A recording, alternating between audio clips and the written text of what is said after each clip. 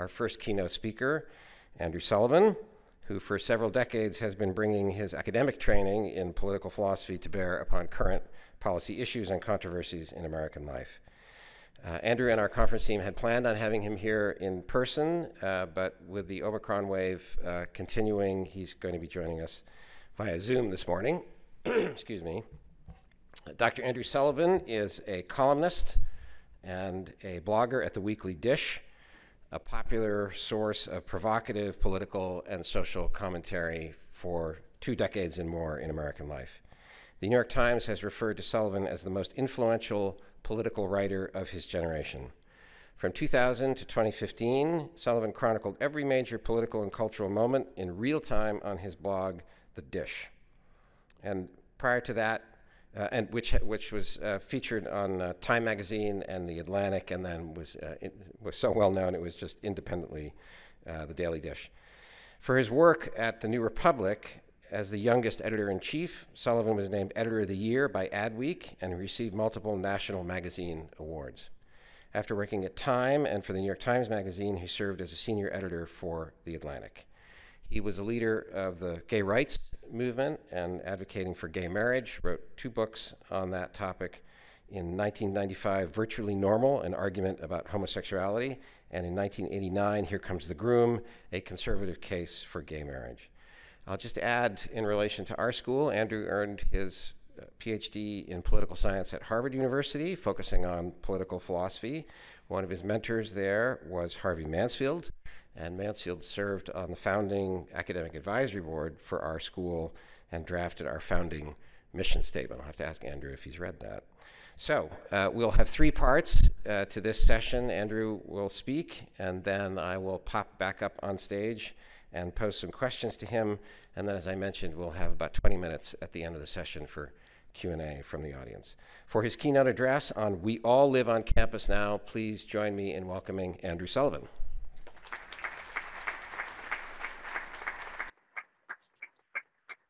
Thank you very much. I'm delighted to be here. I suppose we ought to take a moment before I start to think of the people of Ukraine who are currently under a hideous, violent assault. It's a reminder that politics actually does matter, that getting things right in public life matters. And at this point in the middle of the confusion, I just want to take a moment to think of those poor people at this time. I also want to thank you for inviting me to this. You're right. Harvey Mansfield was a huge influence on me. The way he conducted intellectual life, the curious, spirited, mischievous, constantly questioning, constantly ironic, Socratic method that he had is one of the things that has always stuck with me. For 2 years, every week for an hour on Friday afternoons, I was privileged enough to sit with Harvey in a room and read The Republic. And after 2 years, we got roughly halfway through book 7. And it's in that spirit and that view of what intellectual life really needs to be that I want to talk about today. We're living in a really strange moment. It is not without precedent in America. America has often had what we might call moral panics. It is a country that, without a recognized and formal government religion, has encouraged and helped develop spontaneous religious forces that often seize society and often overwhelm more liberal and Enlightenment principles. I'm thinking of the Salem witch trials. I'm thinking of the Hollywood blacklist. I'm thinking of the know-nothings. I'm thinking of the Lavender Scare. I'm thinking of the 90s where every person who ran a childcare center was suddenly deemed a pedophile until proven innocent. These panics spread and they can seize our public life and render free debate and honest, good faith intellectual inquiry a dead letter. My hope, which is that history also tells us, that these panics do subside, that in the middle of them, it seems that they may be permanent. But then after a while, the falsity, the falsehood, the extremity, and the passions decline somewhat. And that is my hope for where we are now. But underneath this, I want to debate and talk about two different aspects of this, two deeper arguments that are going on beneath the surface and sometimes not beneath the surface. And the first is the conflict, the constant conflict between the individual and the group. The individual, the creation of this idea of an individual, is very rare in human history. It may possibly be understood to have only really emerged in the early modern period in Europe and then America. This notion that the core building block of a society is an individual's body and soul and conscience. And the coercion of this is the thing that we are most dedicated in politics to preventing. This is our building block for liberal society. It does not mean that other attachments and groups are not incredibly important. We need community, we need family, we need nation. These things matter.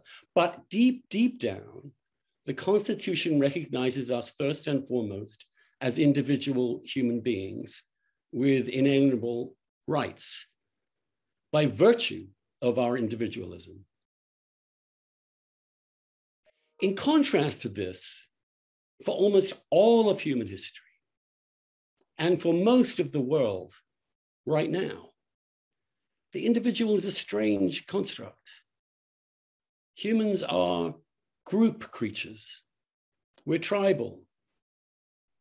For the vast majority of our existence on planet Earth, we operated in very tight-knit groups, somewhere around 150 to 200. We shared everything together, including personal, private life. We were conditioned to act as a group, as a tribe, with respect to defending ourselves and providing meaning to ourselves. This is the natural state of being for humans. It's what comes easiest to us. We're a member of a group, a tribe, and we're opposed to those other groups and those other tribes. And this conflict is unending and eternal. And what matters is the status and importance of the group.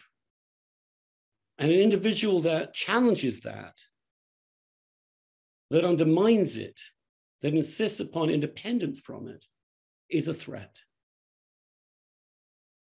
I think what we're seeing in America right now and in the West to some extent is the return of the natural state of being, tribes. It's not that this has not been happening in America. Obviously, racial tribalism has been defining in many ways of parts of this culture and this country. But individualism as an idea, as a goal, the notion that we can actually in some ways conceive of ourselves as independent from the group of people we are a part of, is still essential.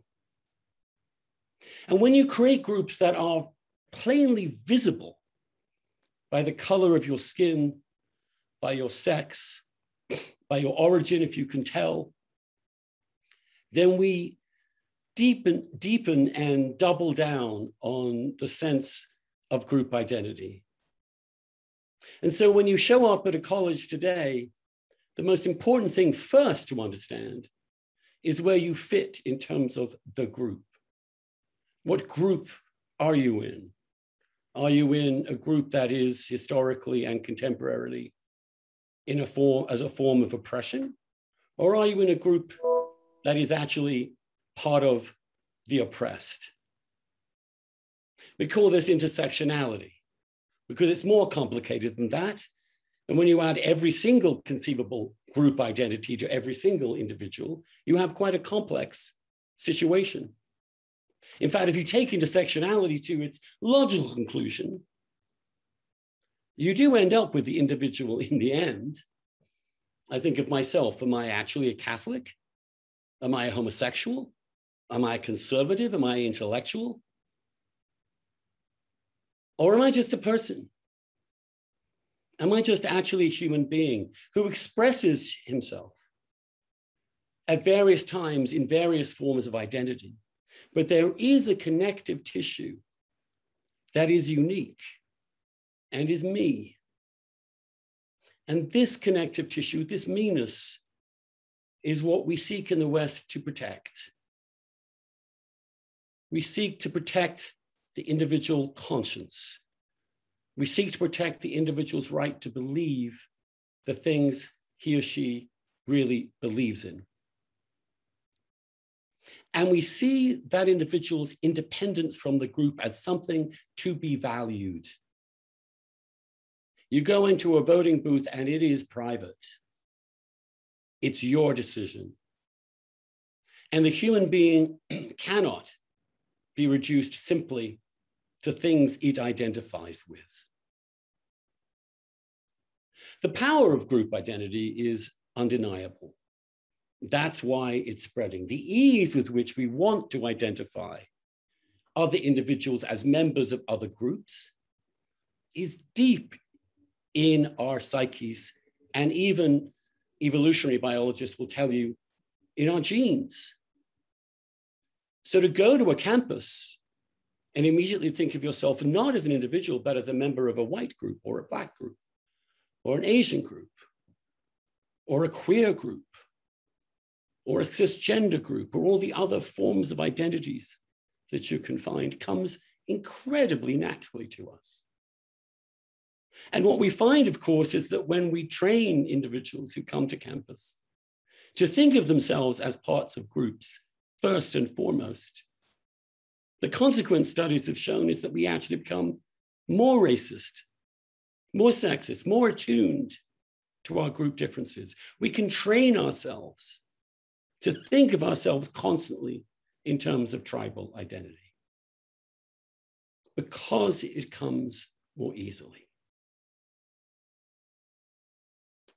Against this, of course, is a tradition of the individual which is rooted to some extent in Christianity and in the liberalism that emerged to tame Christianity. On the other side, you have simply the massive DNA of our species and the lessons of group conflict that we have in the past. That is essentially one axis of conflict, the individual and the group.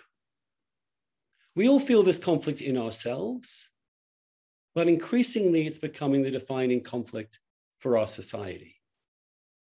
And these tribal groupings, especially when they're also related to race or even sex or sexual orientation, or even at some extent gender identity, whatever that means, it's a dangerous force, and it can swamp our minds and destroy our sense of ourselves. And somehow the challenge is to rescue the individual from this intellectual climate. The second polarity, it seems to me, is simply, to put it bluntly, a distinction between truth and power. That's a very crude way of putting it, of course. But what I mean is two views of the world. One in which there is something called truth, which does exist, which is in some sense objective, and which is the reality we have to try and understand from the very limited and specific perspective of an individual human being. we may not be able to know that truth in any sure or certain way. But we accept the possibility of it because without it, we are completely lost.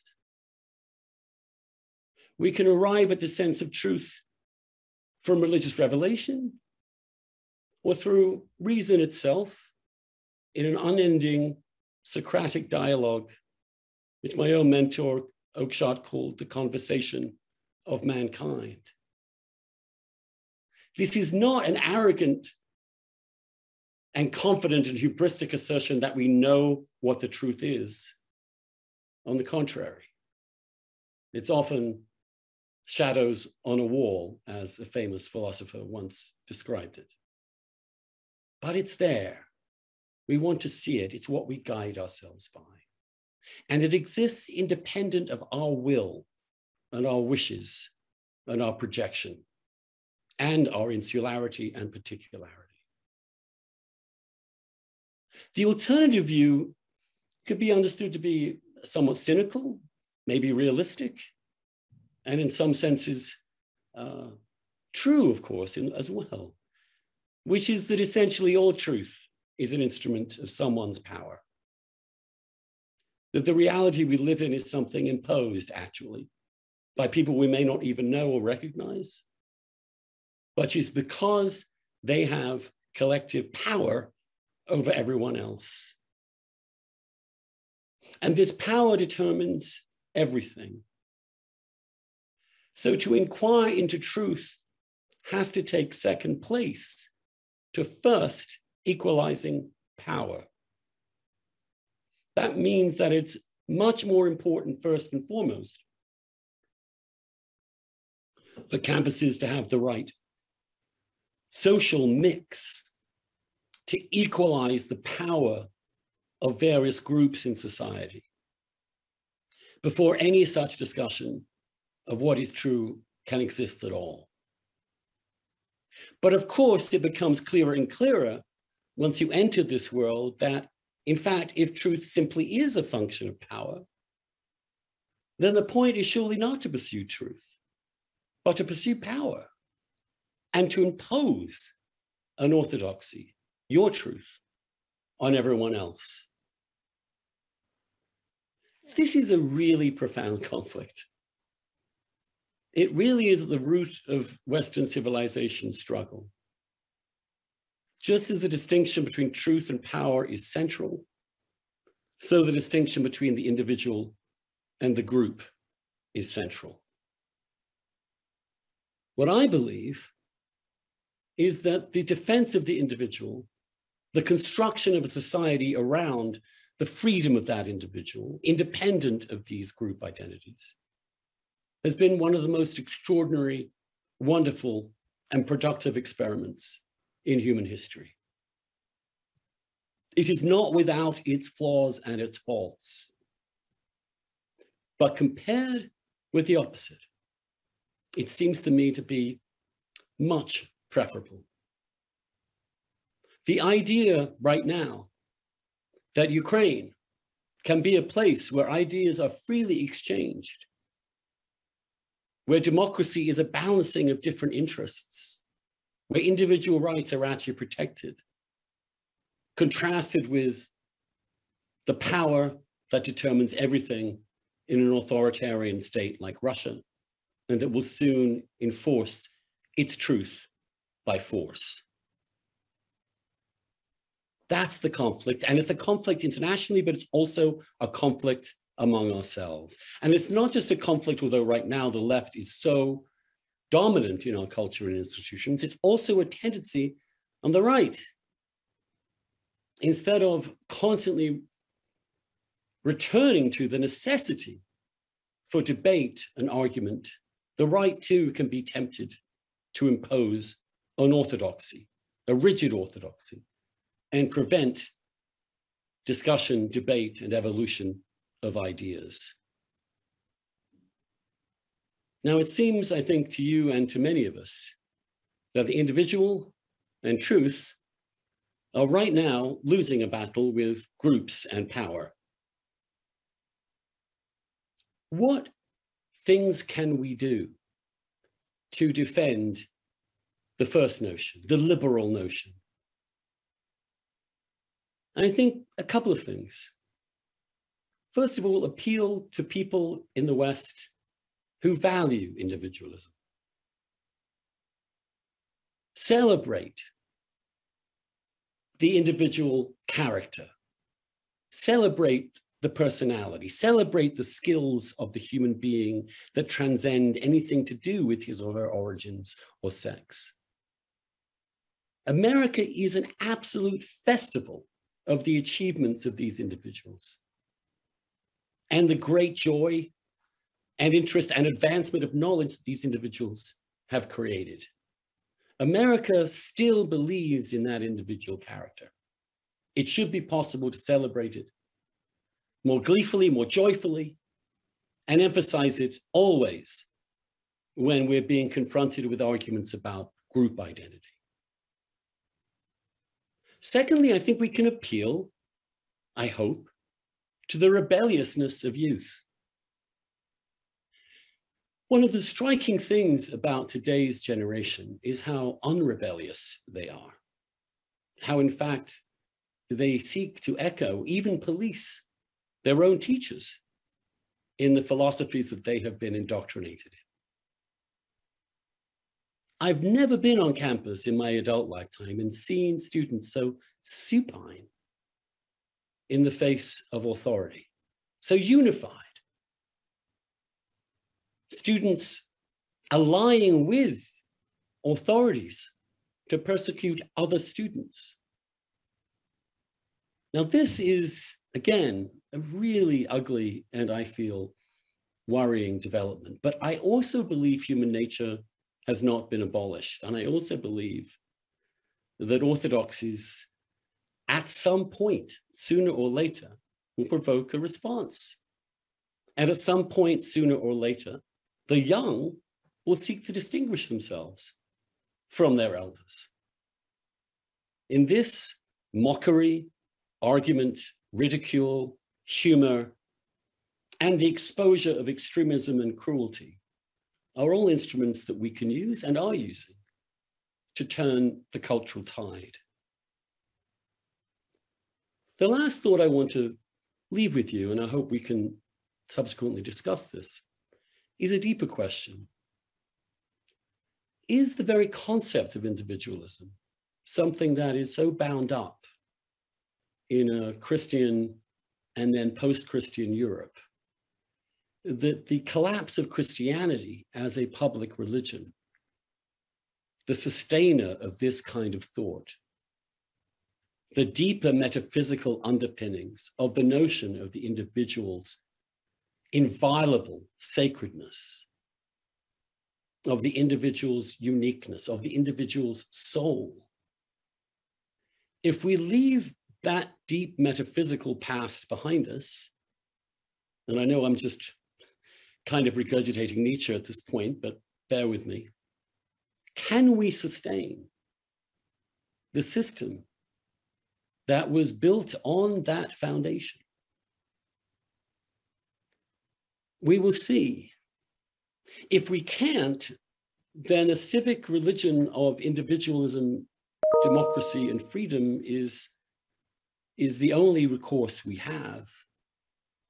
The question is, will it have the psychological, spiritual strength and vibrancy of the power of tribal identity, tribal resentment, tribal ressentiment, as it were? I don't know the answer to that. I don't know really what the full consequences of the collapse of Christianity in the West are going to be, although I do not think they will be little or nothing. And so we stand in a way at a crossroads where I return to some basic thoughts. The West has been an extraordinary exception to the rule of human experience on Earth. The West has created things that humans never previously did. It has also generated great problems, of course, but the West also has the resources, I think, to resolve those problems through open and free inquiry and understanding. We can be proud of this.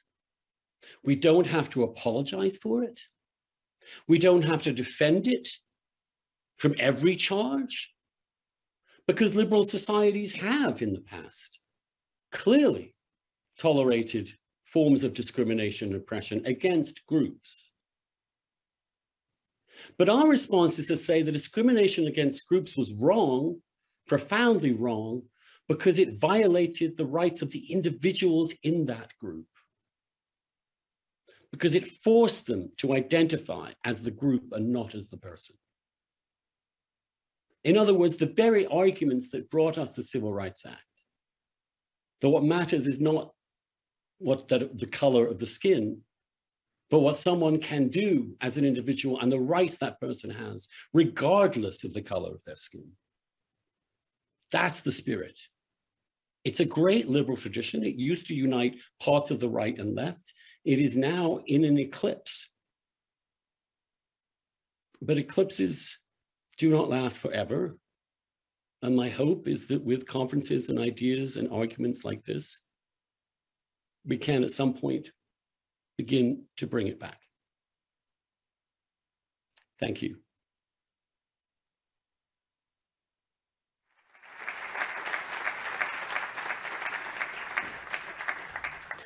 Thank you, Andrew. You and I have about 15 minutes for a conversation. There are people eavesdropping.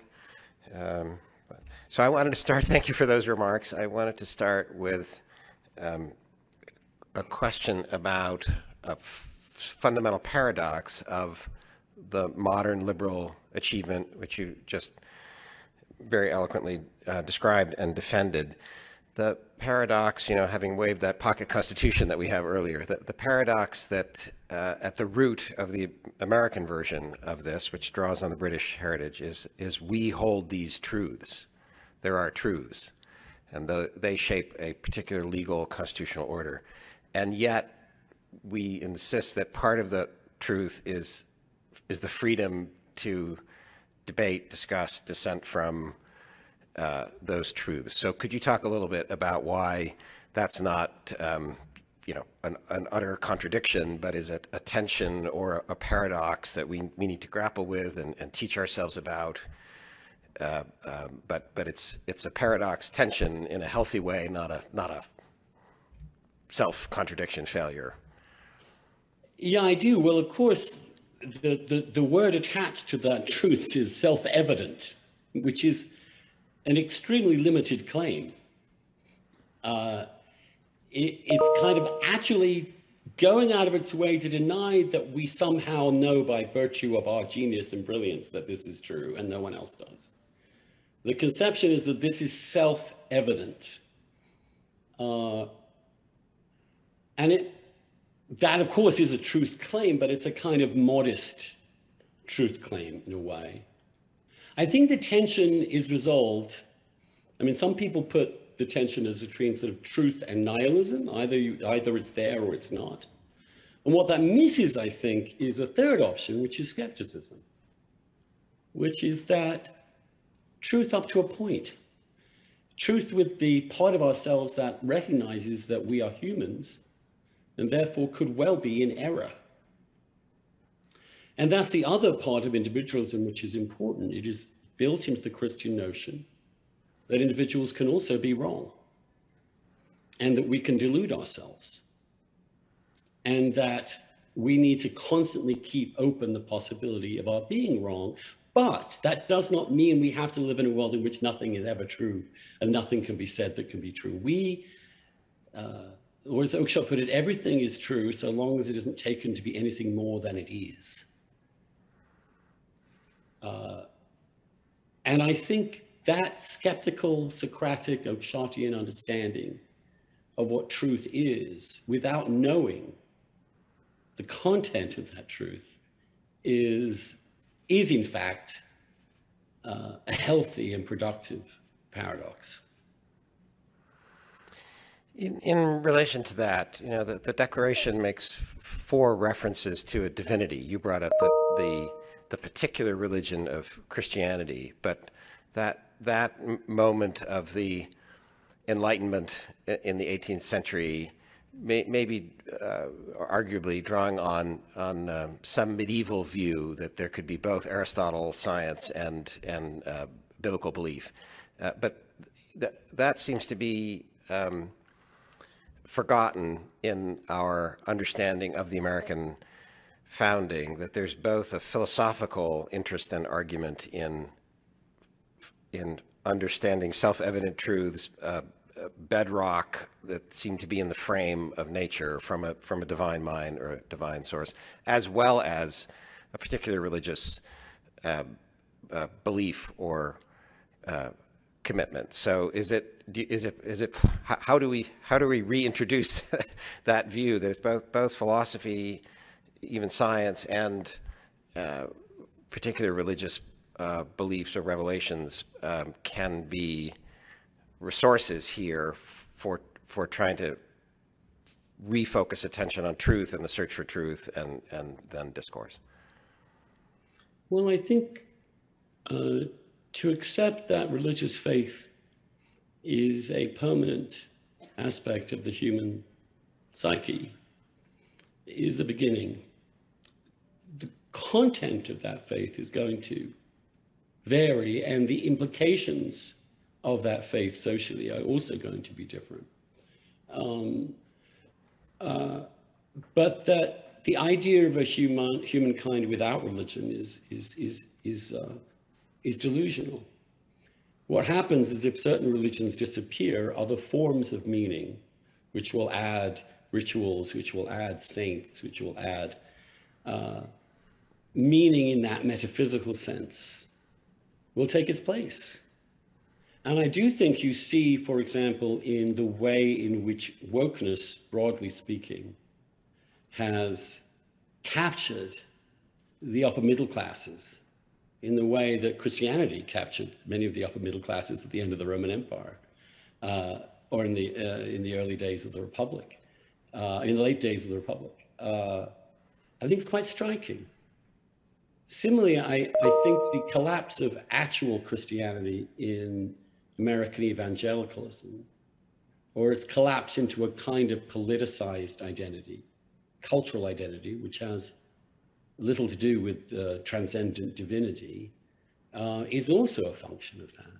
So they create literally an idol, golden calf, a person, this person Trump, who represents a kind of cult in which all that's necessary is to divine his views and then apply them across your own mental landscape and among your peers. These are religious impulses that want certainty, that are engaged in moral crusades, and that regard themselves as morally superior. Well, I sometimes joke that Harvard is now returning to its roots as a divinity school, in which it is now teaching the elites the religion that it wants the future elites to run, the way Puritans used to do it with extreme Protestants. And that again is also very, very, very familiar and very conducive. And religion itself, of course, in the founder's view, was a rather dry and slightly limited sense of what the divinity and transcendence could mean. So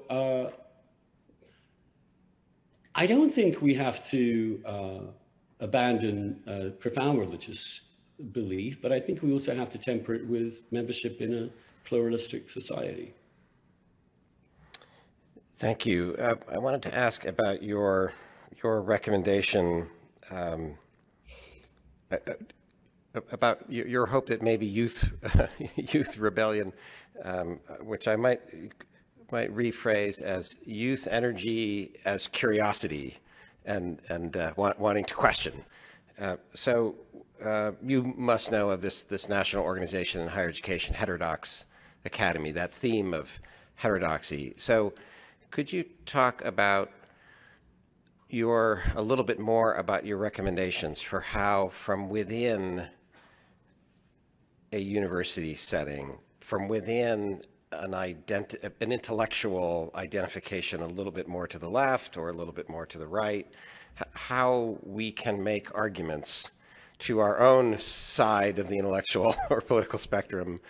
Don't go down the temptation path of power, of shutting down discourse, meaning of demonizing those who hold the other view, and similarly on those on the left, how to make arguments to folks toward the left, why value, how to help others to see the value of heterodoxy, disagreement, discourse, fallibilism that you were just talking about, right? Not full skepticism, but fallibilism. Yeah, well, in the universities at this point, I understand why it's really hard, because they've rigged it. Because I mean, when I was at Harvard or at Oxford, where here I am, a non-lefty in both those places, I was treated with kind of curious condescension. How is this person this intelligent and not a full-on liberal? It's like that kind of attitude. Now I've never heard of that, and I've never heard of that, Andrew. So just go ahead. Supremacy, yeah. Who's busy oppressing every other person on campus. So it's changed. Obviously, the atmosphere has changed in ways that I find deeply disturbing. And I don't think, to be honest, I could function on a campus, many campuses, certainly elite campuses as they now exist. But again, the key thing here is the First Amendment. And we can retreat from some areas and build institutions outside of them that do this. And those institutions outside of those rather totalitarian centers of conformity are going to become attractive. Look, from my point of view, I have a simple example, and this is working in mainstream media, that at some point in the last few years, most elite media decided that they would become indistinguishable from the faculties of most elite universities and impose an orthodoxy and demonize and stigmatize dissent and march lockstep in favor of a social justice revolution. And people like me who remained, I'm certainly not far right, but definitely quizzical and not in any way indebted to the left, in fact, deeply skeptical of the left for a very long time, I couldn't be tolerated. They couldn't even tolerate running a column.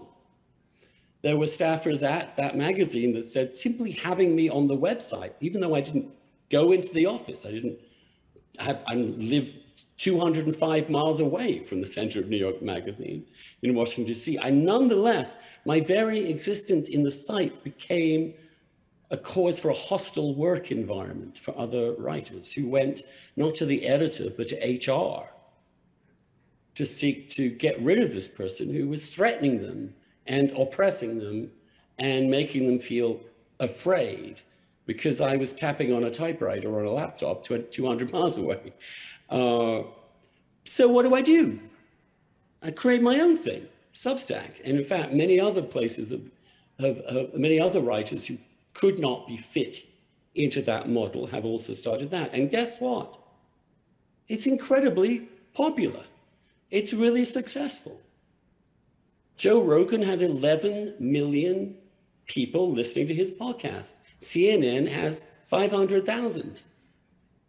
So the idea that these old institutions, I believe we should fight for them and within them, but that must take place alongside a sort of guerrilla campaign outside. And my basic reassurance on this is that it's more interesting to hear a variety of views than to be constantly subjected to the same unbelievably tedious orthodoxy. So when I look at the New York Times op-ed page, I know there will be nothing on it that will disagree with their line. Maybe occasionally a little token, something or other. On my website, not to brag about the weekly dish, but we every week publish dissents, really tough dissents that tell me I'm full of whatever. And I have to respond. In my podcast, I'm interviewing people I agree with and people I disagree with. And the reason for that is simply it is less boring. It is more fun. It is more interesting. It helps you make better mental connections. It helps you think through your own ideas by listening to two different people battle it out or share or hash out certain topics. This is what media does. When you break up orthodoxy, people are interested. I don't want to brag again, but when I was a New Republican, insisted on having a much wider variety of viewpoints than was traditionally the case. We went to the highest circulation we've ever had. It's almost twice what it is today, now that it's a sort of boring neo-Stalinist propaganda sheet. Of course, it was in the 30s as well, but maybe it's returning to its roots. But my hope is that, in fact, orthodoxy of this kind, especially self-righteous, moralizing orthodoxy, in the end, bores people to death. And as long as we have a First Amendment and are not subjected to something like Putin's rule, then we should be confident in the attraction of liberal ideas. Thank you. So now we are going to turn to questions from the audience. There's a microphone here for those in the room. And Marcia, our communications director, is there. Andrew, while people are coming up to the microphone, just a few quick responses. On the theme of the interest and energy that can come from debate, our keynote address tonight is, in effect, a dialogue event. So we have Camille Foster speaking on questions of race, the debates about race and justice in America, and then we have Karen Attia from the Washington Post as a... That is going to be so much fun. Camille is a fantastic person and so bright. And yes, I think that's crucial. It's crucial that in resisting wokeness, we don't mimic it. We don't stop policing liberal ideas. That we don't, which is why I'm concerned about these bills and laws going through various state legislatures, attempting to ban ideas in universities and in colleges and in schools. Now, look, in secondary education, it's not a First Amendment question. We have to determine what's in a curriculum. But from there on afterwards, I think we should not in any way ban ideas or discussions. We should challenge them. And that means we may not win in the short term, but it means we have the roots and foundations for winning in the long term. And I don't want us engaging in the defense of liberalism to become illiberal, because it's a huge temptation. And that, when you look into the business stares right back at you, become what you are opposing. And that is a constant, again, it's very much a liberal idea that we need to resist this. Because it's a liberal idea, to echo Solzhenitsyn, but that we ourselves are divided between good and evil. And that the maximal exposure to the possibility of our error is always a good thing. Good. So again, the microphone is open. Whoever wants to ask the first question. I just have a couple other comments, Michael, or Andrew, that our school, the existence of our department, is something of an intellectual diversity initiative from the Arizona State government and the leadership of Arizona State University. And then just a third quick point, since you mentioned Michael Oakeshott, very important for you, and you're a scholar, Michael Oakeshott. We have a visiting scholars program, and so we have Timothy Fuller from Colorado College coming next year, a great American scholar of Michael Oakeshott, a friend of Michael Oakeshott. There's no greater scholar of Oakeshott. So we have Tim Fuller coming next year as a visiting scholar. So, that's fantastic. Yeah. He's not only is he Oakeshott better than Oakeshott in some respects, he's also just a lovely person. Yes. Yeah. So we have the first person up at the microphone. So a brief question, please. Thank you. If you had unlimited resources and a magic wand, what changes would you make on university campuses and American society so that we can have our individual rights but still get along? I think reiterating universities a core attachment to freedom of speech, to the inviolability of tenure, to the eradication of kangaroo courts, in which people are accused of sins, essentially, and have to prove themselves innocent.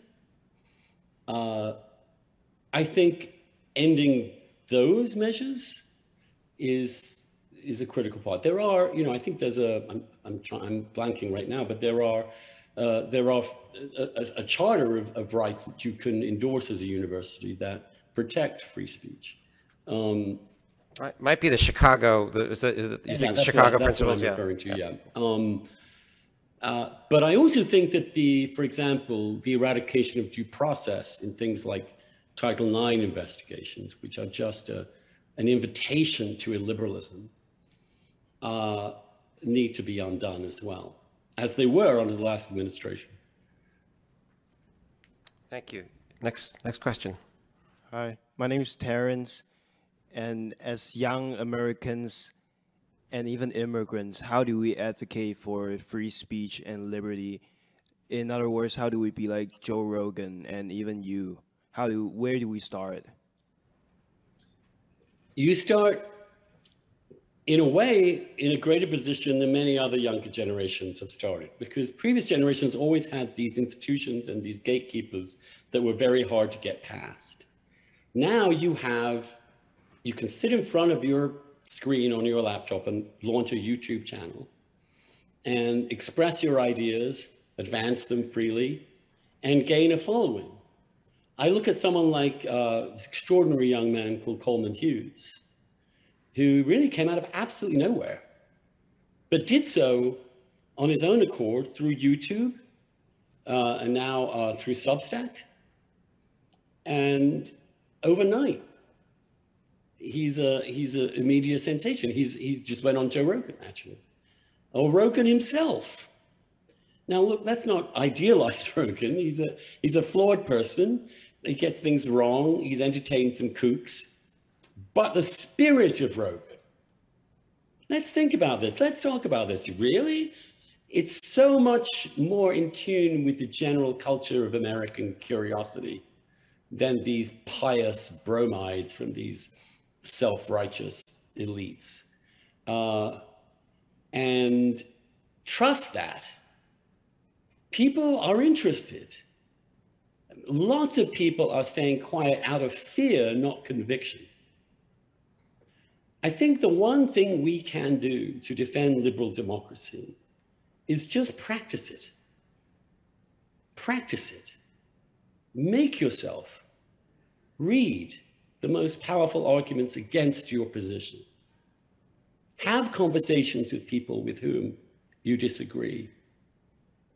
Bring a bottle of bourbon or a couple of joints with you when you do, so that humans can relax and undo. I think begin to restore the possibility, and I hate to say this because I'm sitting virtually here, but of talking face to face. It's amazing. People will say online things about people they would never dream of saying to their face. So cutting down a little bit on some virtual interaction, reestablishing forums where we can have this kind of debate, establishing institutions like yours, which insist upon heterodoxy. This shows up the intolerant left as intolerant. I also think you just have to engage in the arguments. One of the key moves in this is that someone left wokist will say something, you will say, well, I don't agree with that. And they will say, well, that's because you're white or male or whatever. And then you're kind of stuck. It's a kind of Kafka trap. Well, you just have to say, that's simply a logical fallacy. What are you really trying to say? What do you mean systems of oppression? What do you mean by white supremacy? What are the intellectual origins of these ideas? Tracing them back to sort of post-war neo-Marxist post-structuralism. And I think understanding those arguments and then engaging those arguments as they are, most people won't believe them, is important. There's a lot of moral intimidation going on. And the key thing is, however hard it is, not to be morally intimidated. The point of cancellation, as it were, is to intimidate others. What happened to me in getting fired from New York Magazine for no reason that I wouldn't toe the line has not really hurt me. By going to Substack, I've made much more money and I have roughly the same reach. But what it was designed to do is tell anyone like you, don't you dare. This is going to happen to you. You'll be stigmatized. We'll use social media to render you a non-person. And I think the only way around the actions of that kind of bullying is to stand up to it, confront it, be fearless, and watch people who watch this interaction gain some courage. You know, in some ways you can say this is a terrible time to be a public intellectual. On the other side, you could say this is an important time to be an independent public intellectual, to be an independent writer, because it matters now in ways it probably didn't matter quite as much, say, 30 years ago. Because we are in a civilizational moment in the West in which the foundations of the West are being challenged from within.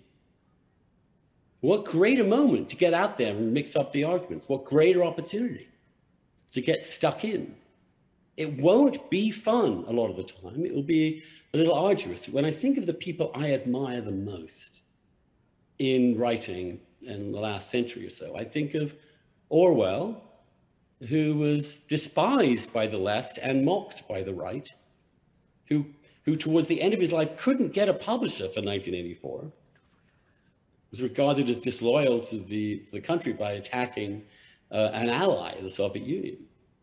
Or someone like Raymond Aron, who in the fervor of the 60s left in France, didn't budge, nor did he become a reactionary. He stuck it out in the middle. Those are the models.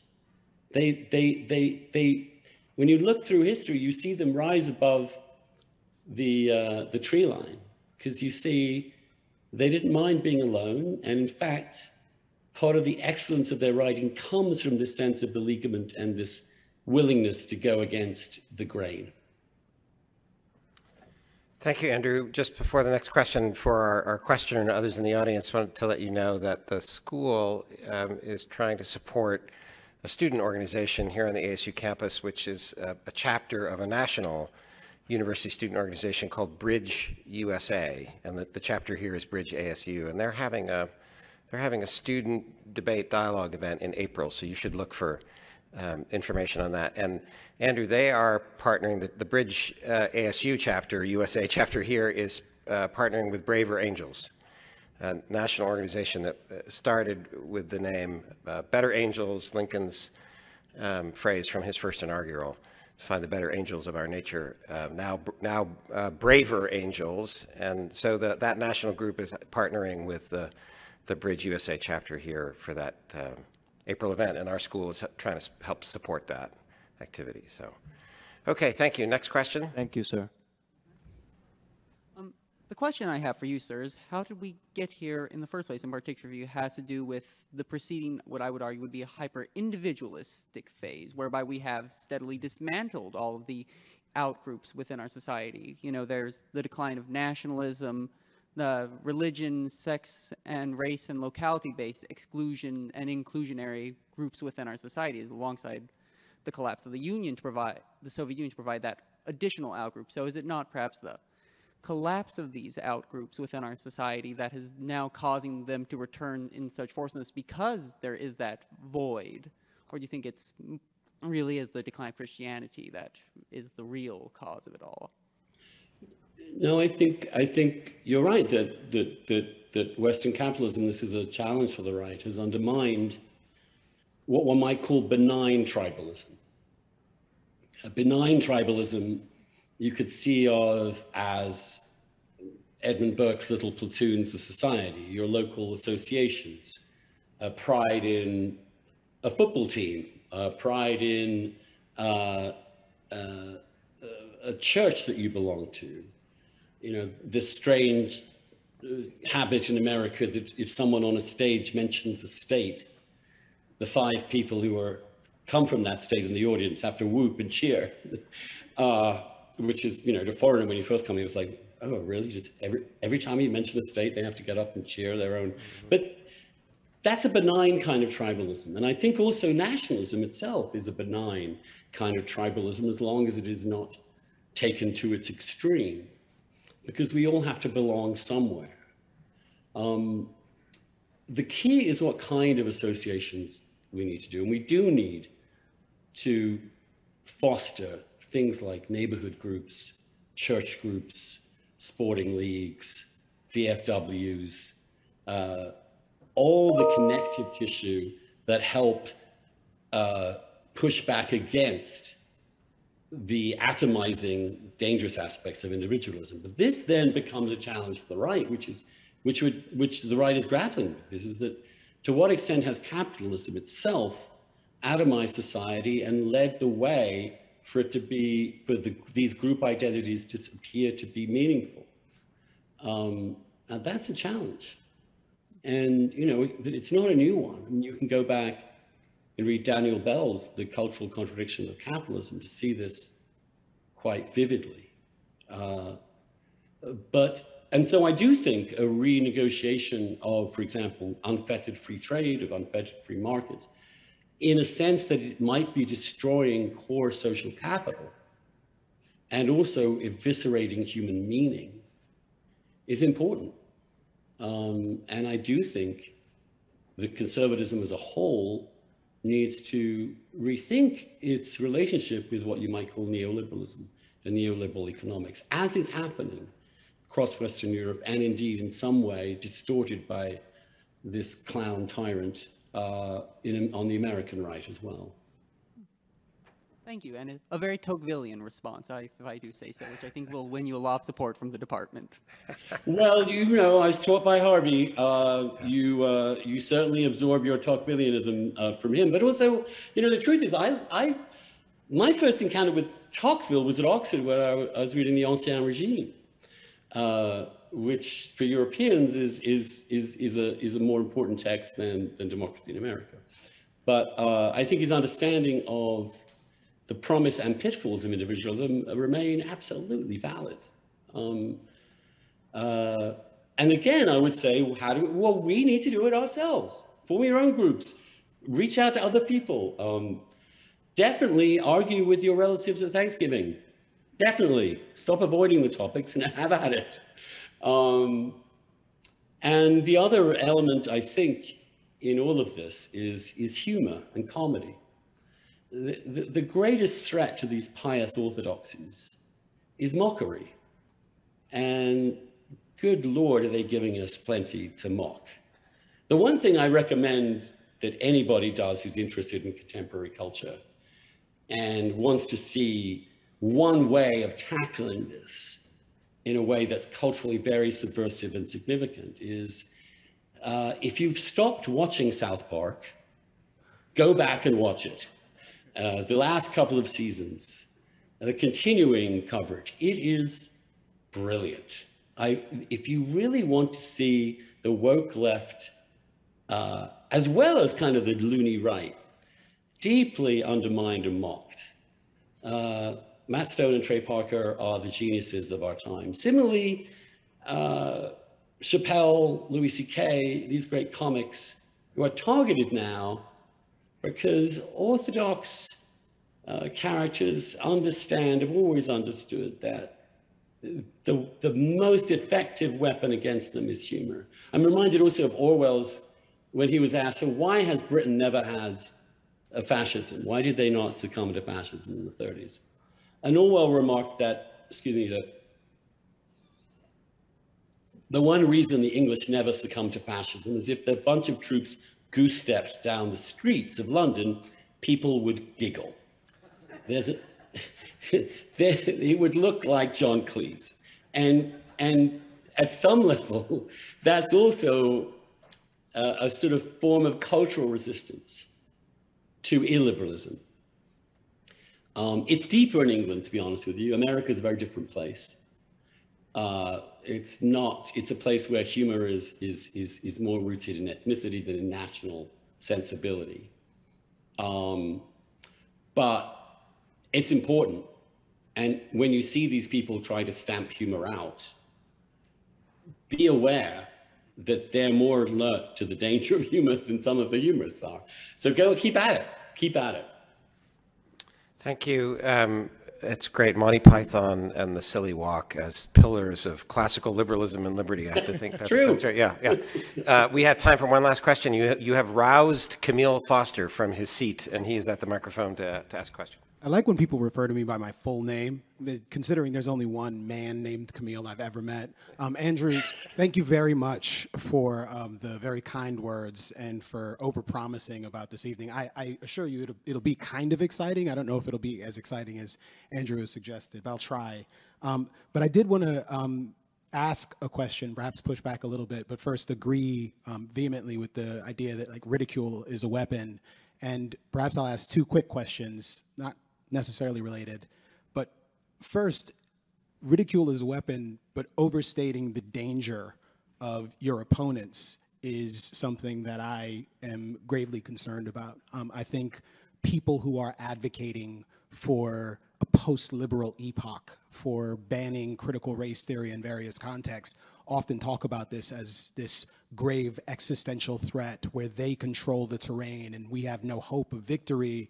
Thus, jettison your values. What use is holding on to those? They weaken you.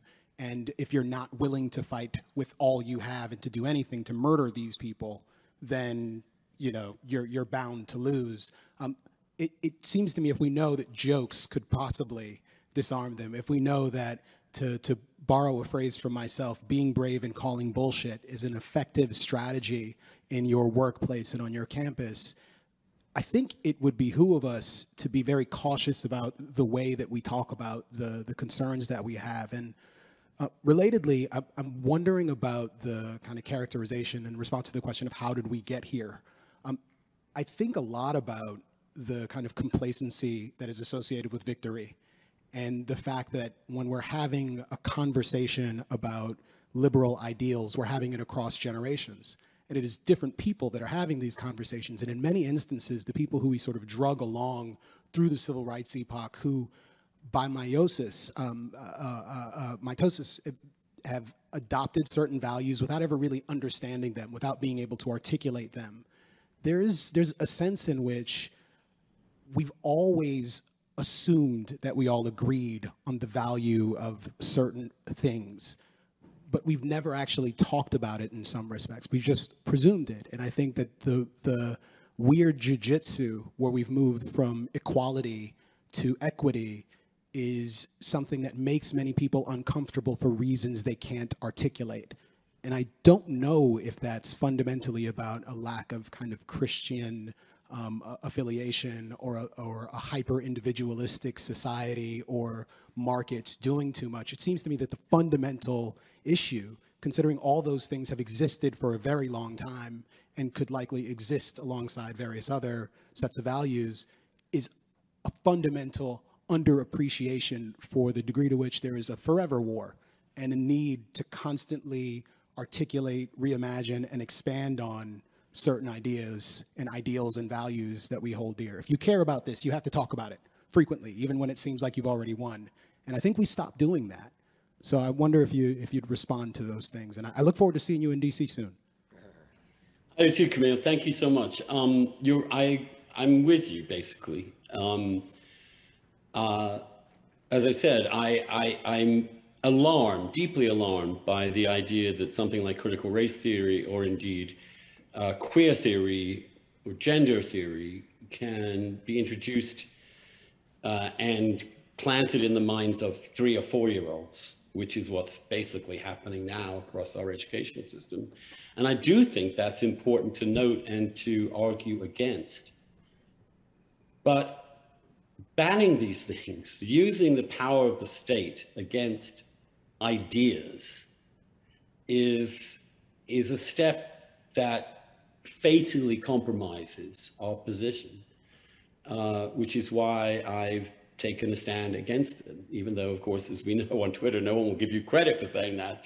But no, I do. And now I do think that in some ways, things like curriculum in elementary schools is subject to democratic debate and decision. And if something is being foisted on these curriculums that no one really approved of and the parents are unaware of, then it's not illiberal to say, what the hell's going on here? What are you teaching our kids? That's completely sane. But when the political branches get in and start dictating this, then I think we're in very dangerous ground. So I agree with you on that.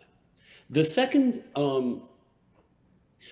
point is, yes, we, especially after victory in the Cold War, took liberalism for granted. And it turns out you can't. You have to keep educating people about it. I grew up in the Cold War. It was quite clear to me why liberal democracy was superior. And I had to make all those arguments as a teenager. I had to read Solzhenitsyn. I read Orwell. I read the liberal texts. I wrestled with things because the Cold War kind of forced you to. But since we won, and everywhere it seemed temporarily to be a festival of liberalism, which we're now finding out to be untrue, of course, in places like Russia, allowed us to just forget it and not to keep reiterating this eternal conflict. You're right, it is an eternal conflict. It's a forever war. There is no permanent victory, there's no permanent defeat in this. There are some institutional advantages that we can counter and we can organize against. But